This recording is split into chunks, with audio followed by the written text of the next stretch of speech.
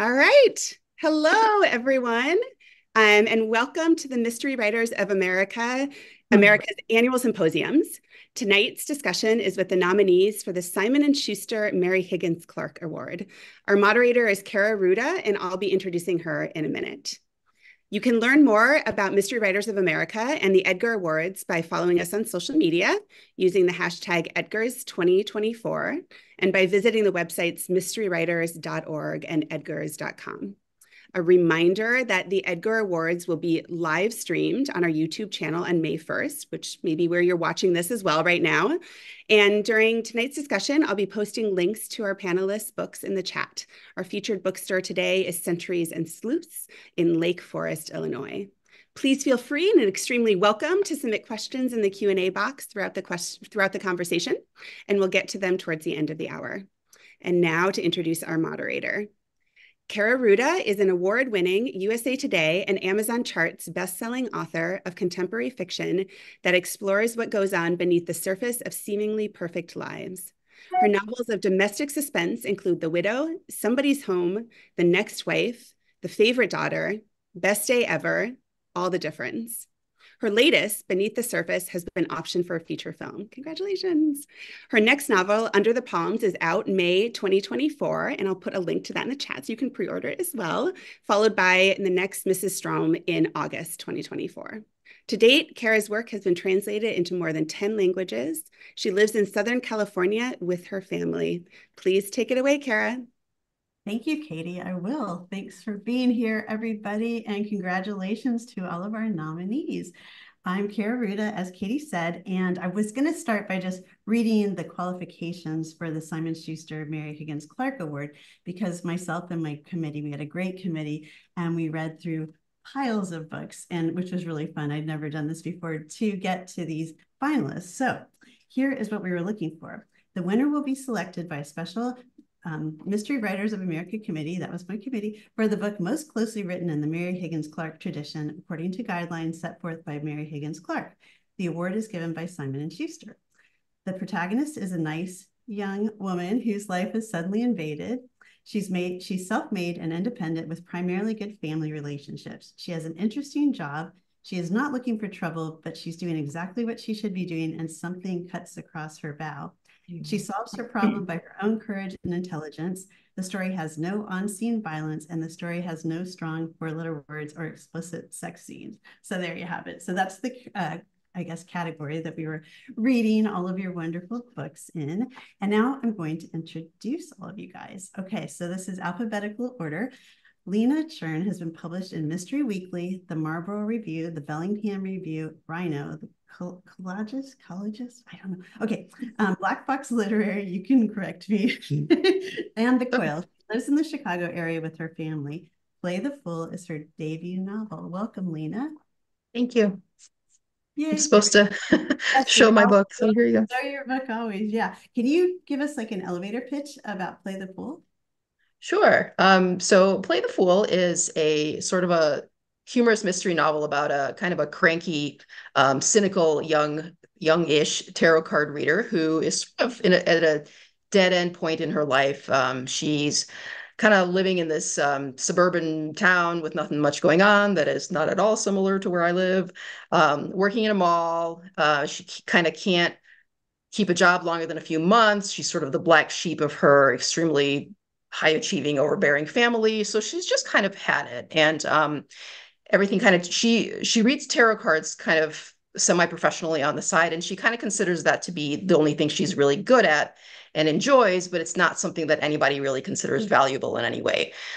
So all of this kind of changes when she meets someone who works at the mall with her, this woman, Marley, who is kind of an older, kind of a cool, too cool for school, elder goth kind of a lady who she really clicks with, and who is really the only one who kind of encourages her to do what she loves, which is read these cards.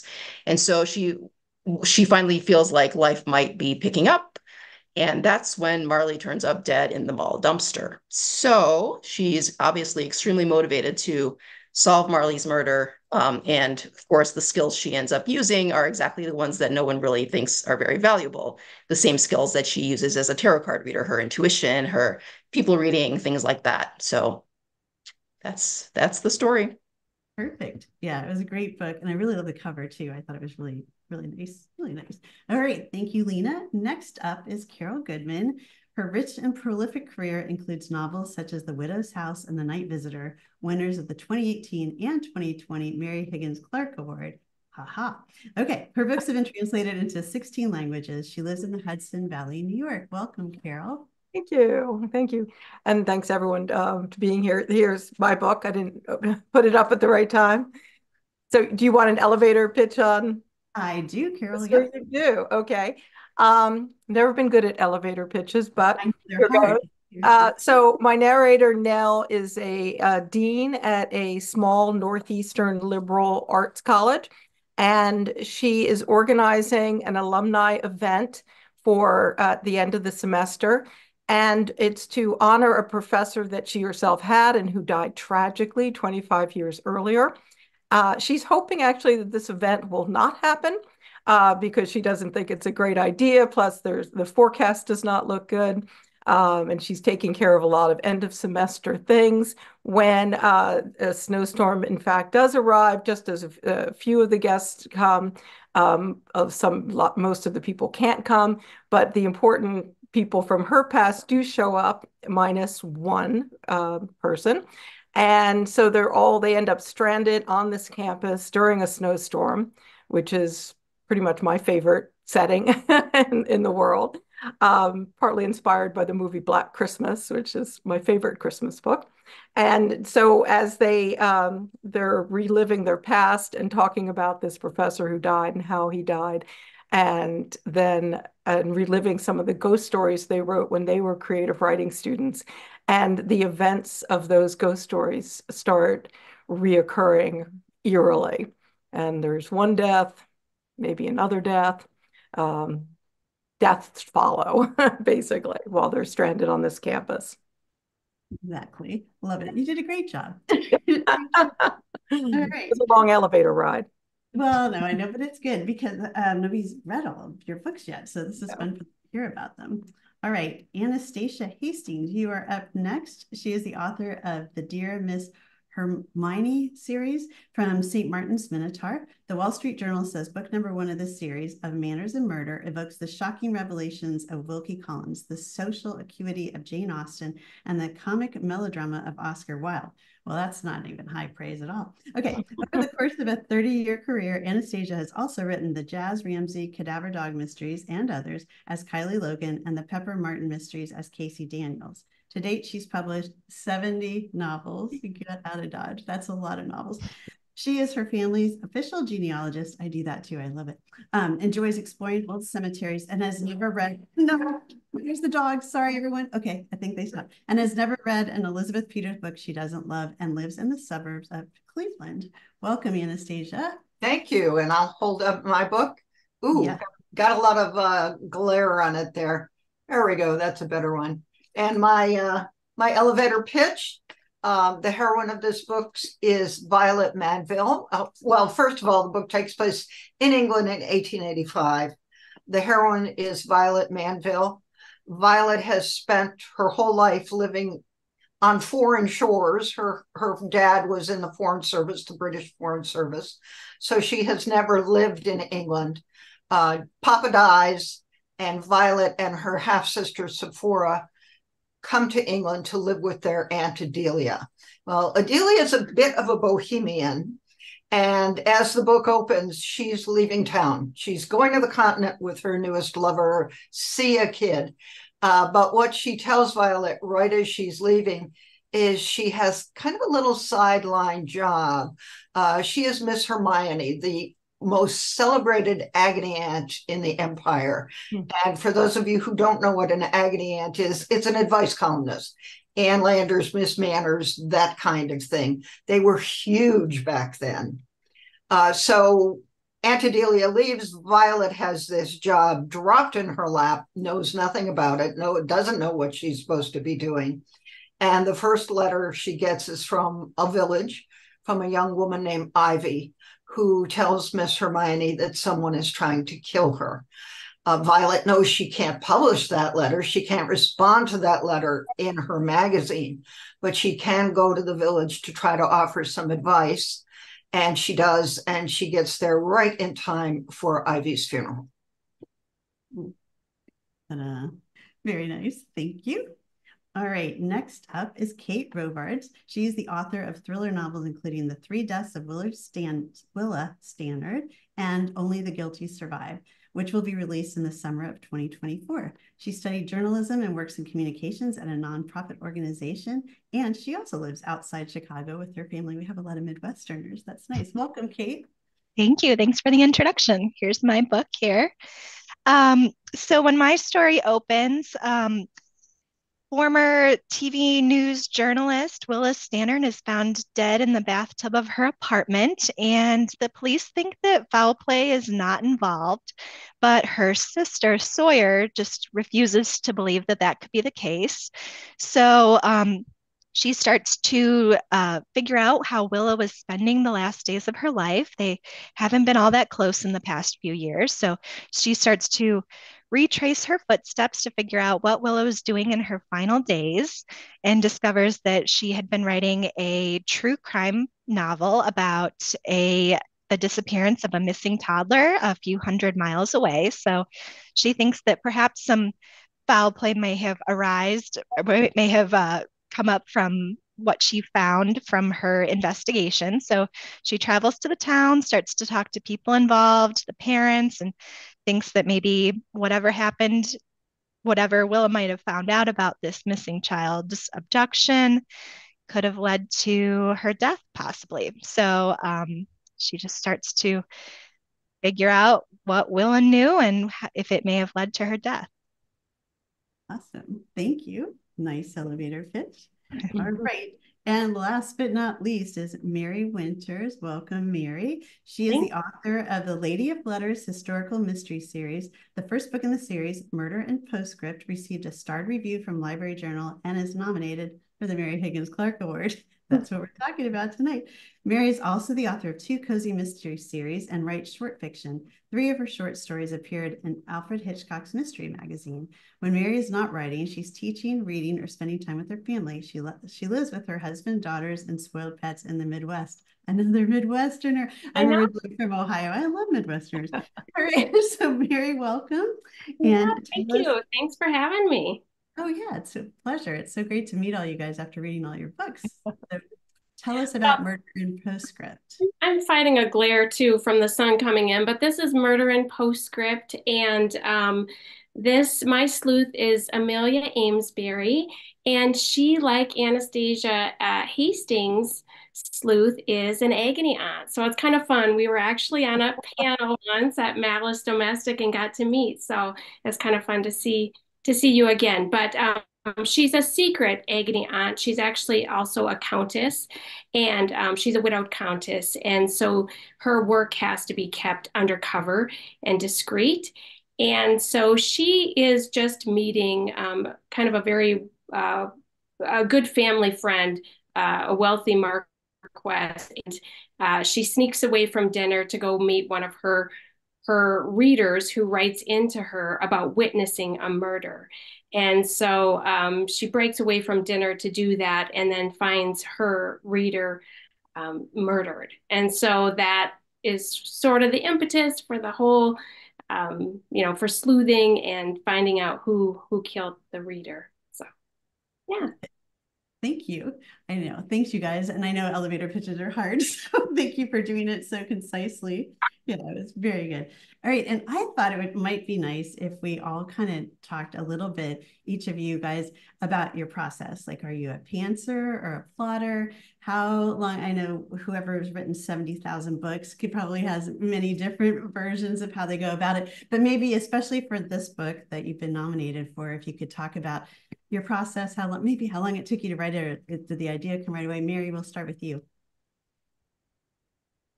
Yeah, so I'm kind of a mix of the two. I do outline, and but oftentimes don't always follow the outline, but I think it's helpful to have kind of an idea and of where you're going. And so I usually kind of just do a basic outline with some plot points. I usually know the ending, and I'm always heading in that direction. This was really inspired by a trip to London that I took in 2019. And thank God, before the pandemic hit, I was able to go there with my family and really kind of discover the city of London that I had loved as a very young reader. And at the time, I just sort of absorbed London through these books, mostly historical romances at the time. And so when I went and saw these places in person, I was really just, um, Regent's Park and St. James's Park and Piccadilly. And it was just kind of a memory for me of all these books. And so I came home, I was writing a cozy mystery series at the time. And I started jotting down my outline and some of these characters. And I liked the idea of having an agony aunt because I wanted to include letters in the book. And so each chapter begins with a letter to Lady Agony. And that was kind of a lot of fun to play with. And those were, kind of a mixture of just fun inspiration from the columns that I had read at the time, but then also my own sort of spin on them as a modern woman, modern reader, not always following the advice. And she doesn't always give the advice that the Victorian agony aunts probably would have given at the time. But I think that modern readers will appreciate her advice. Absolutely. Yeah, that's great. Thank you.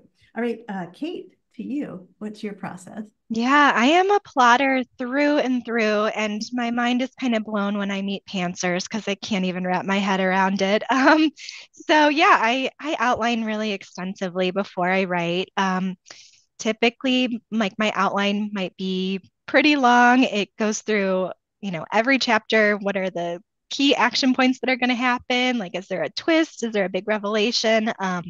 Especially, I just think with trying to write a mystery, I need to know where to pepper those clues in so that it's not too heavy-handed at any point, and that so the end makes sense, but maybe isn't guessed at the very beginning. And I also, at that time, outline character profiles. I outline my setting, so I'm like fully Very fleshed out before I sit down to write. I really don't have a lot of time to write because I do have a day job. So when I sit down to write, I just need to like know what I'm going to write for the hour or so. So I just need to have the outline like really pretty fully realized, and then I can just put the words on the paper, and that's the most enjoyable part to me. But the plotting and the outlining, that takes me a while. It takes me a couple months. But for this book here, I outlined for a few months, but I knew the ending from the start. So I just kind of worked backwards. And I do have another book coming out this summer, but I knew the beginning. So that one was a little bit different in trying to figure out where that one would go as well. So I guess similar process, but just sometimes I know different parts of it. Right. Well, and that's interesting too. Like when I started writing, I also had worked full time in the day. And so you just kind of have to find that time. So is that in the evening after work, or do you wake up early in the evening? Yeah. Yeah. Usually I just have to like have everything done for the day, and then I can actually like clear my mind and then write, because it's my day job. I also write, but it's very different. So I just need to have like a clear fiction mind for for for telling stories.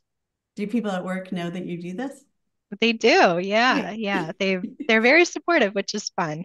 That's fun, yeah. But also now they know a little bit of a dark side of my mind. So exactly. That's the only problem with us mystery writers, because once people find out, they're like, "Oh, wait a minute! I thought you were so nice." Right? Are you always thinking about murder? Like, absolutely, always. Okay. And Anastasia, to you. I am a plotter also. And like Kate, I can't imagine not plotting. I think I tried that once on a book and it got ugly fast. So I spend a lot of time at the beginning just sort of free form writing anything, stream of consciousness. Well, this could happen, but why would he do that? Oh, that's stupid. He would just, and then I take that and I rewrite it and I go through it again and again and again. And eventually it gets broken down into chapters. I don't always know exactly what's going to happen in a chapter, but I'll know, she needs to interview the vicar. I might not know what the vicar is going to say, but I know in terms of the story, that's got to come there. And I'm open to making changes if I get somewhere and I go, ew. But I like to know where I'm going. I find that since I've been plotting, and I've been a plotter for a long time, but I can write more pages faster because, like Kate said, you know what's happening, you know where you're going. So that's my safety net. I like plots. Yeah. Okay, Carol, are you the same way? No, I am probably, I would like to say an unrepentant pantser, but I am somewhat of a repentant pantser, meaning that there's always some point in the process of writing the novel where I go, what was I thinking? And how am I going to get out of this?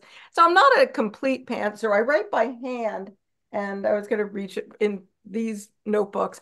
And so I do write a lot of notes when I'm starting to think about a book. And I will write out possibilities, and I usually do have an idea of where I want to end up, although that might change. But I really, it does seem to be writing is discovering the story for me. And as much as I would like to plan it out, I just, there's some things I can't plan out.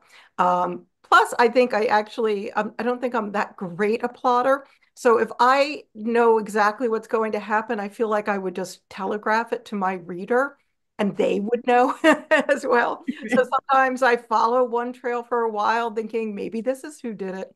And then I decide no and swerve and go off on another trail.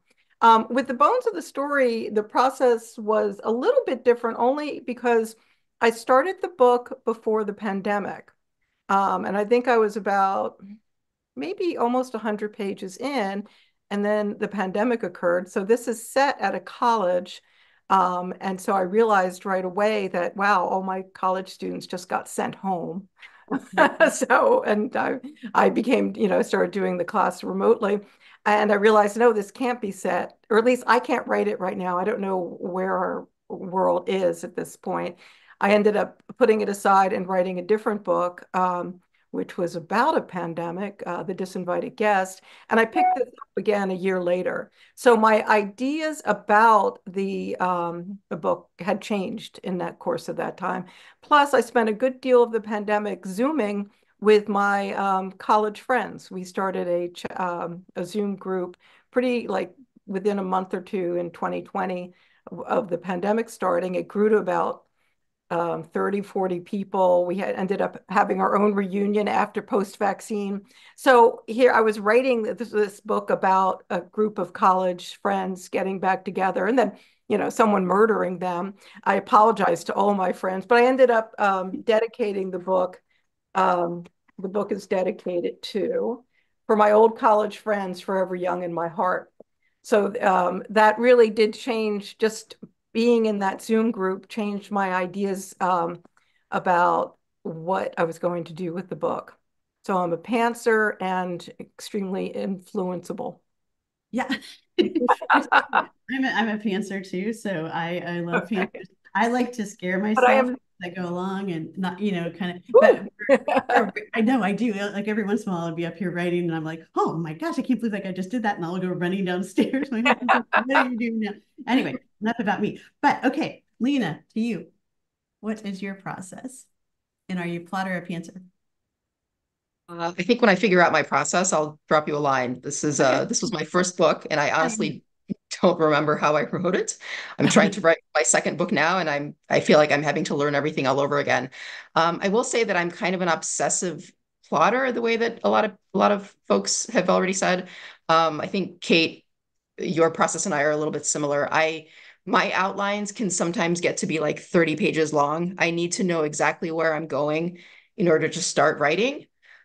All of it, of course, goes out the window once I actually do start writing. But I feel like for me, the processes of understanding the story and the processes of actually creating the story are very different. One, I can kind of do with my logical mind, typing on a computer. And when I actually get down to the word level, to the sentence level, I have to handwrite that because for some reason, there is something about that, either that sensory input or something about there's just a perfect amount of time between the speed that my brain works and the speed that my hand works, that I'm able to kind of enter the state where the good stuff is, like where the good writing is. So I keep having to relearn that over and over because sometimes I try to get ahead of myself and try to make up the time or try to go faster or something like that. And I just start typing directly. And then what comes out is usually garbage, at least in my estimation. So I keep having to remind myself that if I want it to be good, which we all do, I have to handwrite. And unfortunately, that takes twice as long because then I have to, of course, enter it into the computer, but that's just kind of how it has to be. So very slowly, I'm learning what my process is. Yeah. Well, it seems to be working. You're a nominee, so that's amazing, right? So, are you writing like on a lined notepad, or what are you writing on when you're writing freehand? I'm mostly writing on these cheapy notebooks that you can get in August at back to school time that are like 30 cents in big bins at Target or wherever.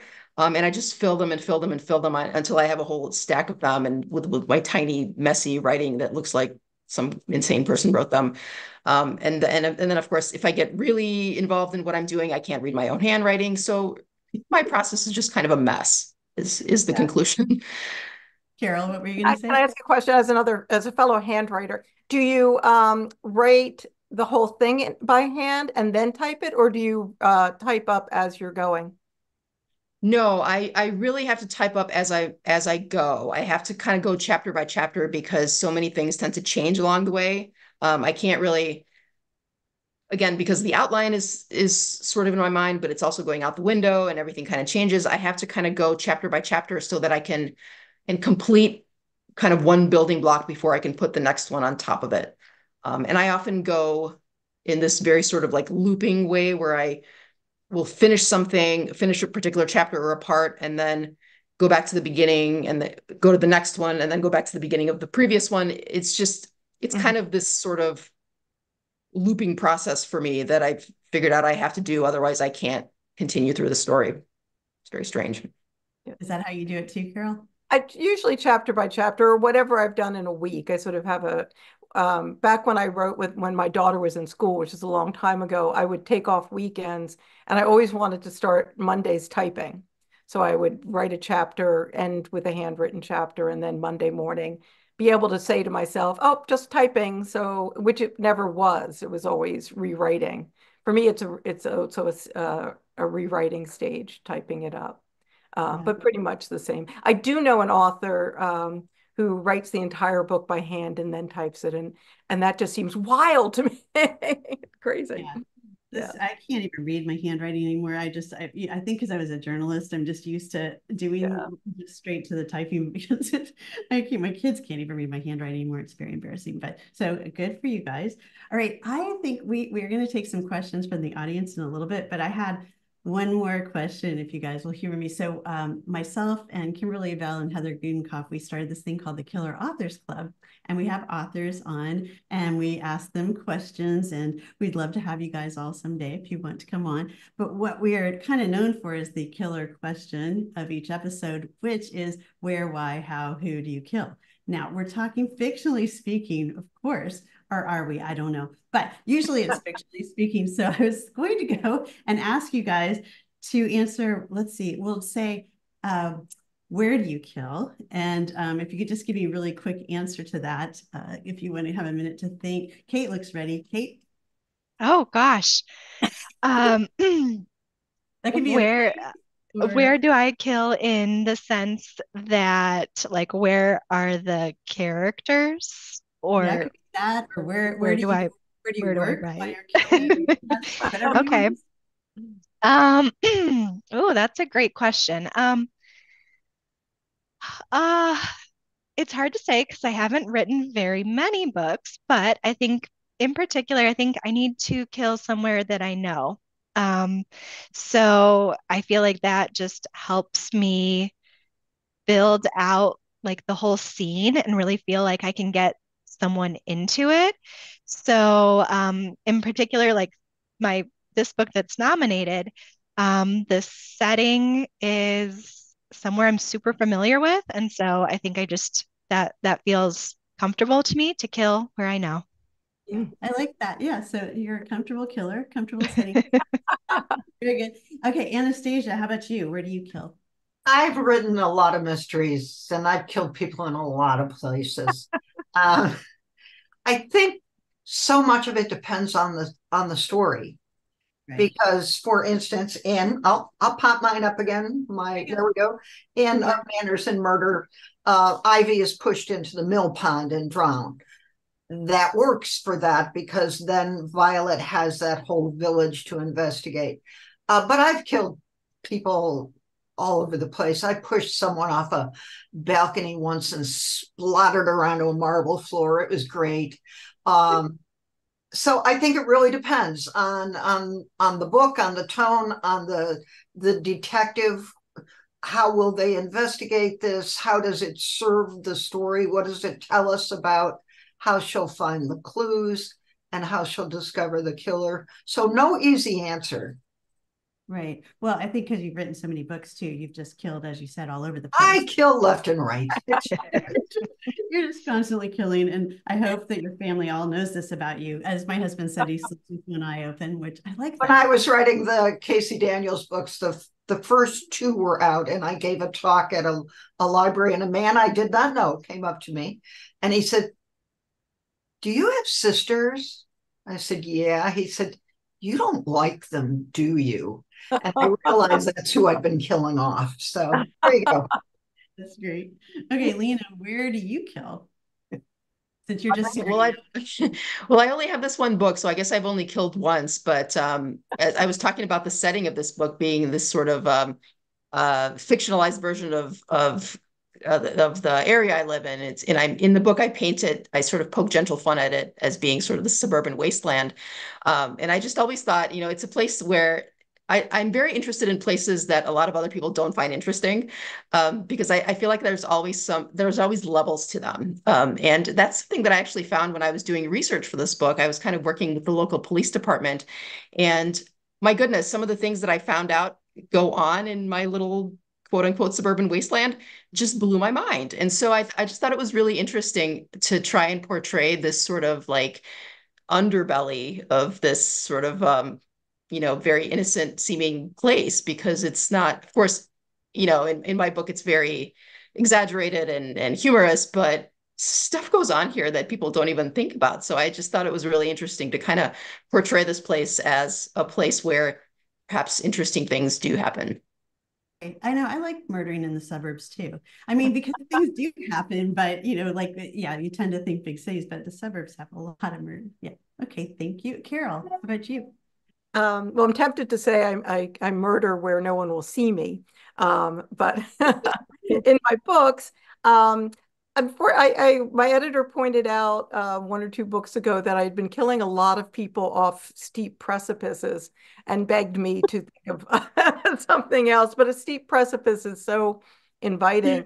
So in this, not to give anything away, I tried to go underground instead, and so there are some ice caves that are rather perilous.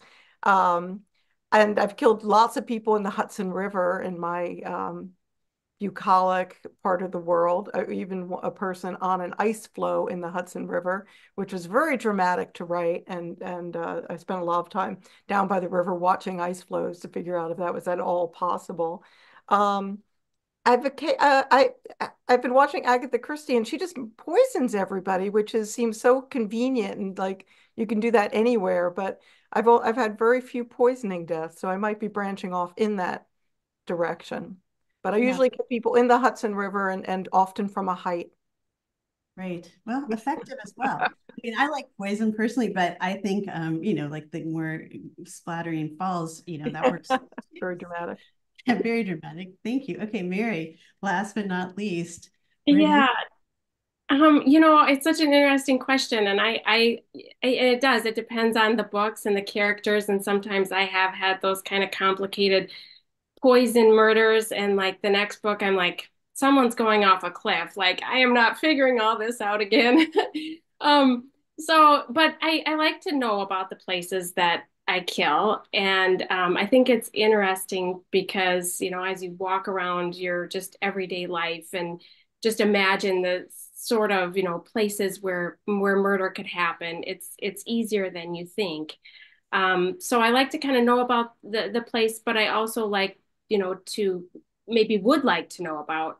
I had a murder on a plane once, and I thought that was a really interesting idea. Like, what would happen if this person got killed on a plane, and how would the logistics, how would that work? Would they stop the plane? Who would get involved? And so it's if I don't know the place, then it's a place that I like to kind of learn about. The theater, that's another place that I've killed a couple of times, and that's another inviting, kind of intriguing atmosphere for me because it's just a double, this idea of kind of deceit within deceit happening in a theater. So yeah. It's nice. I like that. Thank you. Okay, thanks you guys for hearing me on my killing question. And now I think it's time for me to turn to the questions. So question number 1 is for Carol and anyone who would like to answer. Do you have a character or plot that you've been dying, unintended, that was even me, to write about but can't? And if so, what is your blocker? Ooh, that's interesting. Well, I've actually been wanting to write an historical novel, and my blocker is that my publisher doesn't think I'm an historical novelist. So as I've had a little bit of delay on that. So I'm very envious of everyone who gets to write historical fiction. And the character I really want to write is a character based on my mother. And the story would be set in 1941 when she was 18. And she had some involvement with organized crime in Coney Island.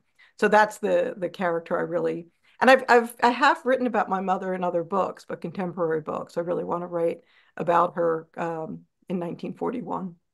Right, well, I hope they let you do that sometime soon. Be nice. Anybody else?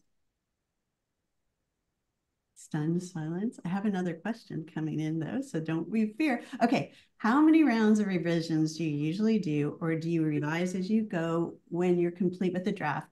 Wait, stop putting questions in. Okay, you feel like you're close to a finished book at least before you send it to the editor. So who wants to take that one? I revise as I go. Okay. So I will write, let's say I write 6 pages in a day. The next day when I go back to it, I'm rereading those 6 pages and making revisions as I go. So when I get to the end of the book, I'm done. I don't go through it again. I've been through it billions of times. Nice. That's nice. Anybody else? I think that's the advantage of being a plotter, because when I get to the end, that's just when I realize what the book really is about, and I just have to start over again, and I'll go through it at least 2 or 3 times before it even gets to my editor, and then there could be 3 sets of revisions after that. Yeah, I feel you, Carol. That's what happens to me. That's the curse of the pantsers, because and then the editors, they all want to know where you're going when you're writing a book. I'm like, I don't know until I get there. And so, great, yeah. Anybody else on that one? I usually write my first draft. I just write it. I don't revise as I go. I just complete it, and then I usually have a second draft where I'm rewriting, doing quite a bit of rewriting, and then just a third draft, kind of polishing little things that I know need to change that maybe changed in the revision. So that's usually how I do it. And that's before you send it to anybody to. Yep. And then I send it to the editor. Yeah. Yeah, I'd say I'm very similar to Mary. I actually don't like reread what I've written the previous days. So I just read it all at the very end, and I just revise at that time and kind of go through a couple rounds of just myself and then share it with my editor and my agent. And with the Three Deaths of Willis Stannard, it was actually it got edited quite a few times because it was my first novel. So to try to get it out in the world, I worked with an editor just to kind of polish and give me advice. And then I was querying and hoping to get an agent during that time. And during that time, I actually entered this contest through the library for unagented manuscripts and for the state of Illinois. And I won that, which was really cool. And the prize for that was professional editing. So went through another professional editor. And then after that, I got my agent. So then she gave advice. And then it got to the publisher. So I feel like there were many, many sets of eyes on it before it hit the reader. But yeah, I think just in general, as I write, I put it all down and then look at it later and see what makes sense. Great, thank you. Anybody else on that one? Lina? I revise constantly. Like I was saying earlier, I feel like I kind of have to get one chapter perfect before I go on to the next one, which is not a method I recommend to anyone because it's really inefficient.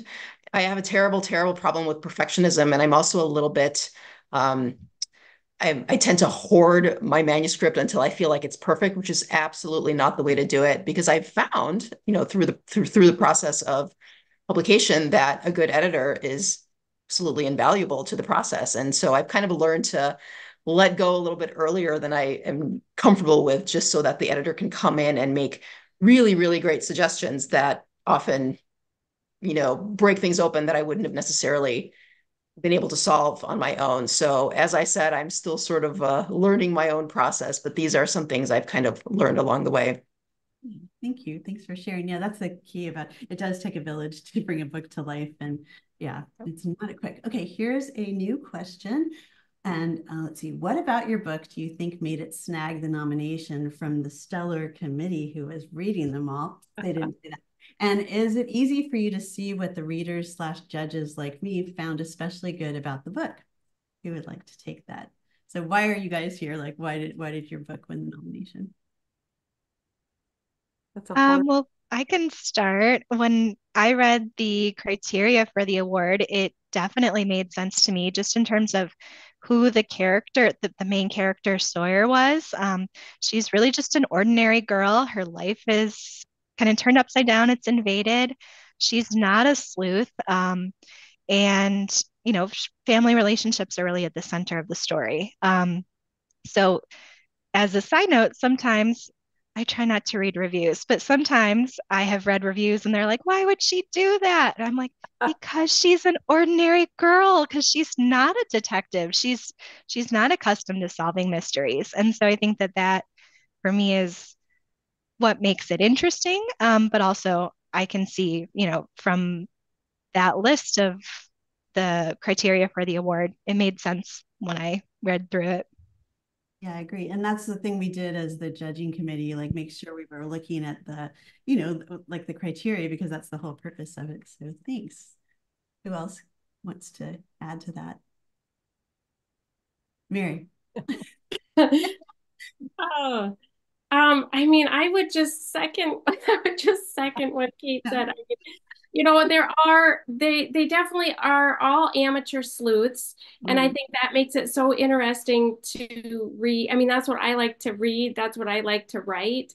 And because it is different than a detective, and it's that everyday, it's that ordinary becoming kind of extraordinary and finding, yourself a fish out of water and what would you do? So it's a great it fits all of those criteria. I think all of the books and listening and reading to all these books, I can see how that fits in there.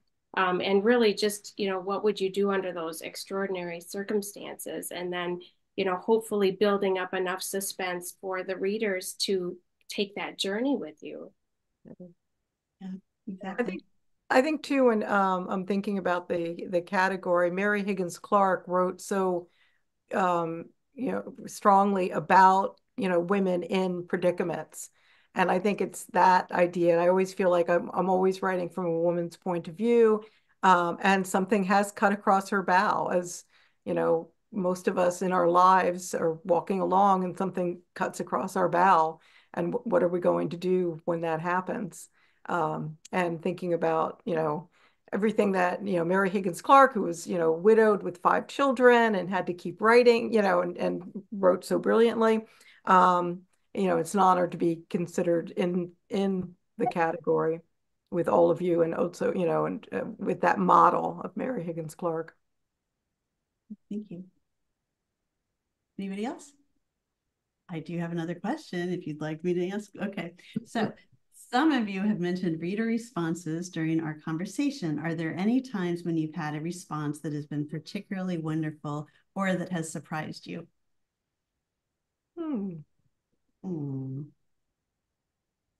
Stumped the crowd with that question. Yeah, I can chat about that a little. So I have gone to a lot of book clubs with local libraries, and it's really super fun. It's kind of my favorite part of the publicity process because I'm not really selling the book. They've already read it. So I get to just chat with people who have read it really carefully and sit down for an hour with them.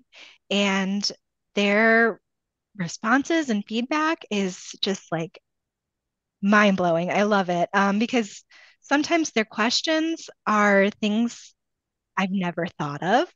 And so they'll be like, well, what happened between here and here? And I'm like, oh, I don't know. Like, let's talk through. So I feel like sometimes they have brought up potential characters they thought could have been a killer. And I'm like, oh, I didn't see that in that way. And like, it's just really invaluable as a writer to hear that feedback because it's so fascinating to like hear how people interpret the words you put down when you had just one thing in your mind and they have a totally different take.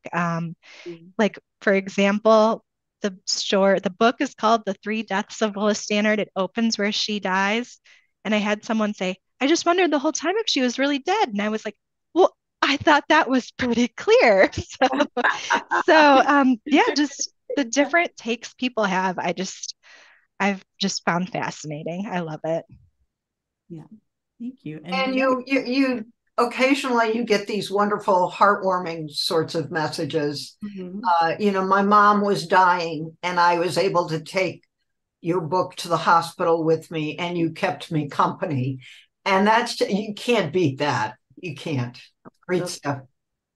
I think that when I finished my first book before it was even published, I had sent it to a friend, and he sent the manuscript on to a friend who had been struggling with cancer for a long, long time.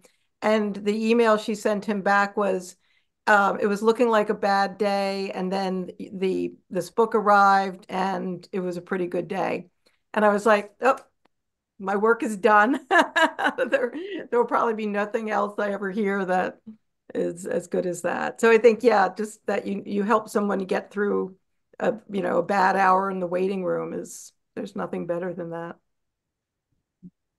Yeah, I would agree with that you finding out, somebody sending you that message and your book was that gift to them that we've all felt as readers first, and that we could do that for somebody or be there at that moment. I think that's you just can't beat that.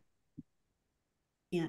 Awesome. I think the thing that probably makes me feel best, I've gotten some really nice positive messages, but the ones that really stand out to me are the ones where people say that they responded to my voice. And I feel like my voice is one of the things that I'm sort of proudest of, because I feel like it sort of captures something that or I hope to capture something that I've kind of been feeling all my life, is sort of that idea of feeling just a little bit like an outsider, or feeling like a little bit like you don't quite belong wherever you are. And that's something that I feel like my character kind of embodies. And it always makes me feel good when someone says, oh, I kind of identified with that. I feel like that sometimes too. So it's kind of a way to that people can find something in common with each other, or with my character, then I feel like makes them feel like they might belong even when they feel like they don't belong.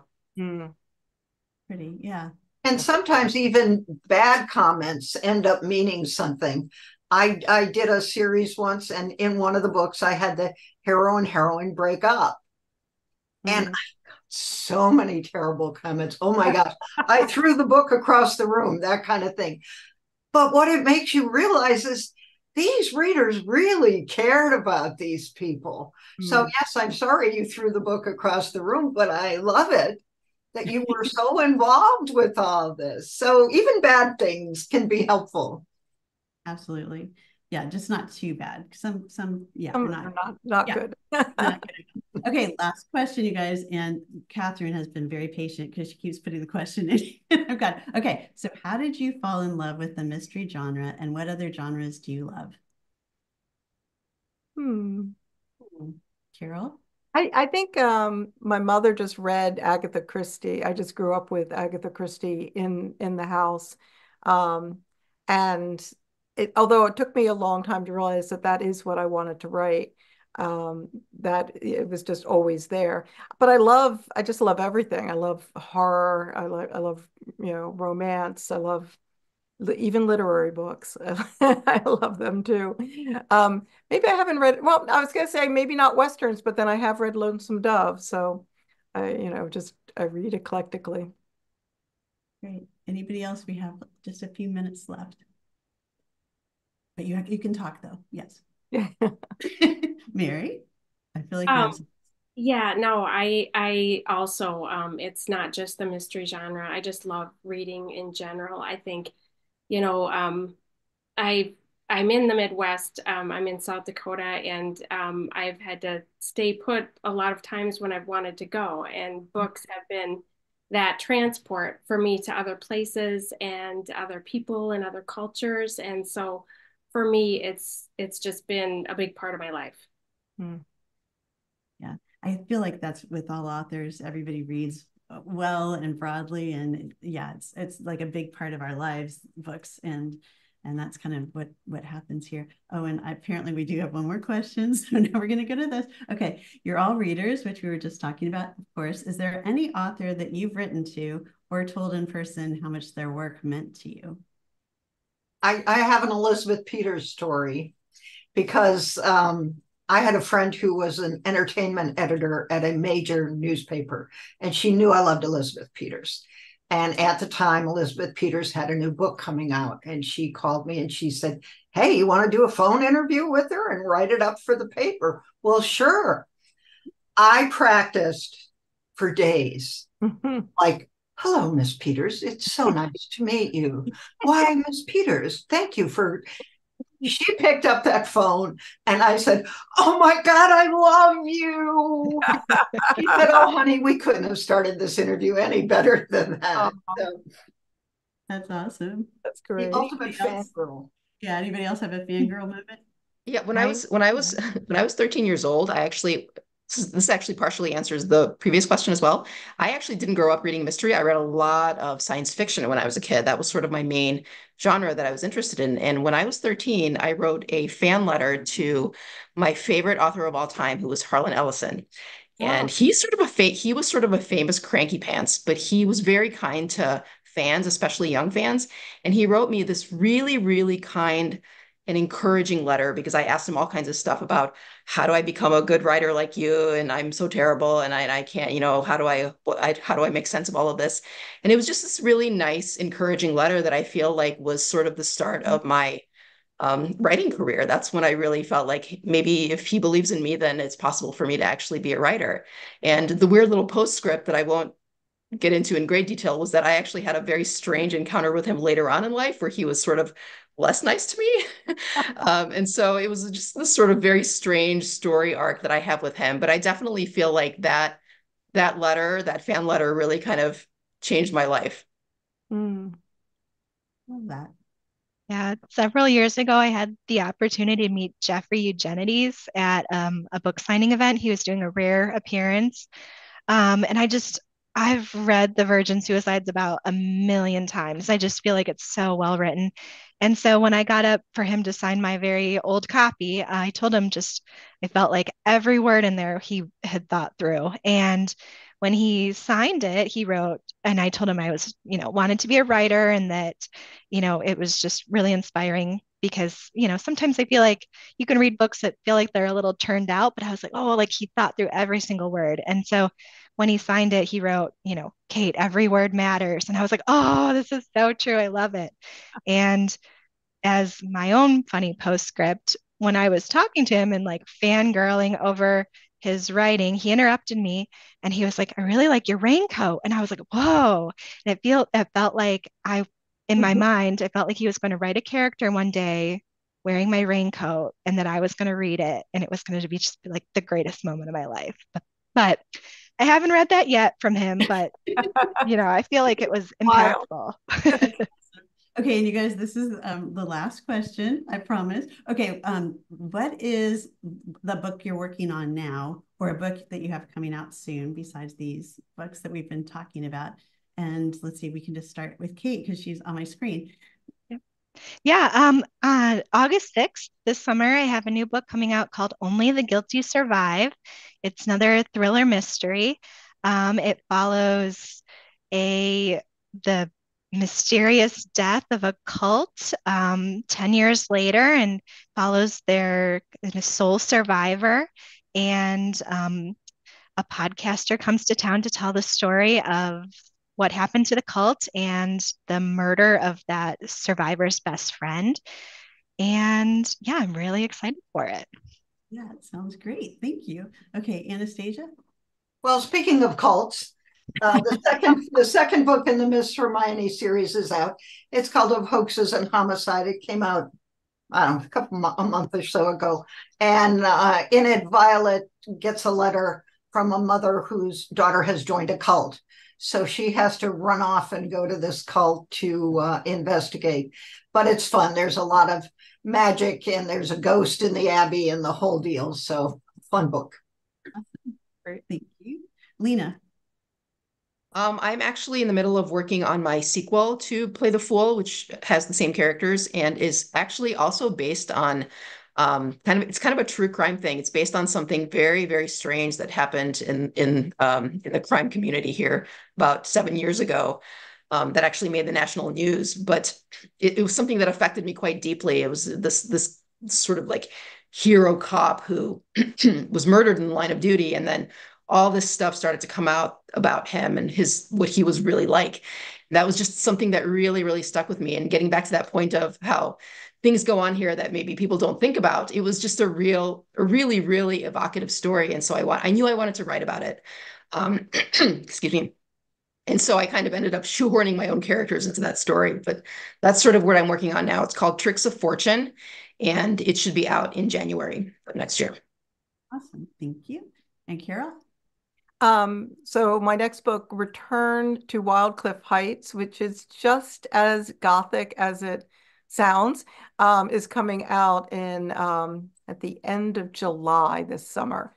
And it's about a young woman who goes up to the Hudson Valley to work with a reclusive author on the sequel to her favorite book. So it's kind of about somebody fangirling over an author. Sounds great. Thank you. And Mary? So the second book in the Lady of Letters series just came out in February, and that's Murder and Masquerade, and takes place around a theater, which was a lot of fun to write. And then I'm working on the third book in the series right now, Murder in Season. And so that will come out in 2025. Perfect. Thank you. And thanks you all for a great talk. I need to do the business part now. Okay, so join us tomorrow for a conversation, not us, but the other people, for our best novel. You can find out more by visiting mysterywriters.org, and remember to tune in to the live broadcast of the awards ceremony on May 1st to find out who wins. And a reminder of everyone's website so you can check out this nominated books and forthcoming works. Okay, boy, let's see. It's linachern.com, carolgoodman.com. Okay, Anastasia is us.macmillan.com/author/Anastasia Hastings. That was hard to read. Okay, and then Robards.com and marywintersauthor.com. And thanks so much for everybody that tuned in and for asking the questions. And you can register for all future panels at mysterywritersofamerica.com. It's the links in the chat over here. Please follow the Edgars on social, hashtag Edgars 2024, and visit the Edgars Awards, edgarsawards.com and our YouTube channel. Okay, that's it, I think. Thanks everybody for